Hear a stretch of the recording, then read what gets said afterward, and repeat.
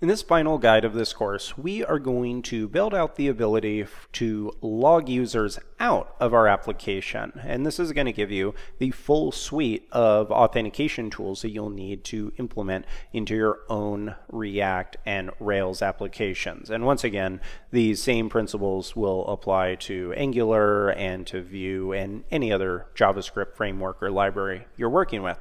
So let's get started on this. I want to add a log out button to our home page here. They'll have the ability to contact our API.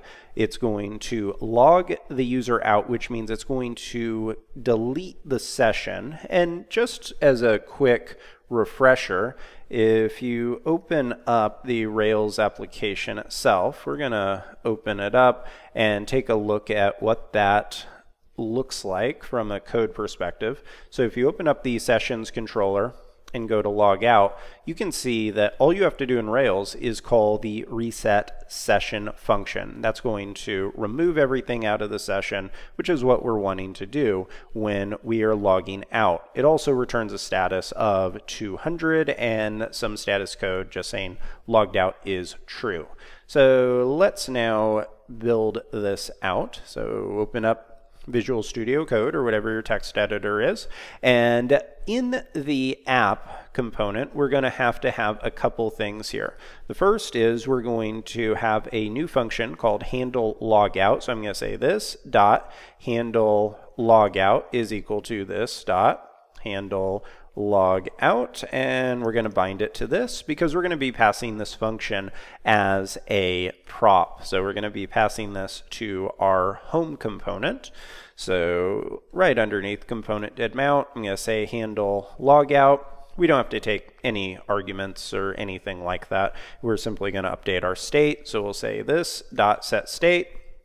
We're going to set logged in status equal to not logged in, and then we're going to set the user equal to the empty object. Now, if you are curious, I know I've kind of mentioned this before, but if you're curious on why I've logged in status to a constant string, the reason for that is because JavaScript can be very confusing sometimes when it comes to conditionals. And so you might run into some behavior where you end up with an empty string and you are going to get a false value, or you're going to end up with some kind of value that might mimic or might trick one of your conditionals into thinking it's passing or failing when it's not. Whereas when you're using just a string constant like this, it is very clear if it matches. You can do triple equals. You can make sure that when you're checking to see if a user is logged in, they actually are, and you don't have some weird conditional edge case that occurs. So that's a reason why I use that, and I do this in pretty much all of my applications. So now that we have that, we need to pass handle logout as a prop to home. So I'm going to say handle logout is equal to this dot handle logout. So now that we have that, our home component actually can work with it. So open up home, and now what we can do is create a function here called handle logout click, something like that. Doesn't need to take in any arguments, but all it needs to do is call this handle logout, and that's going to update the parent component. You actually have to call this .props.handle logout. Now let's add that button in. So we can create a button and then just say log out inside of it.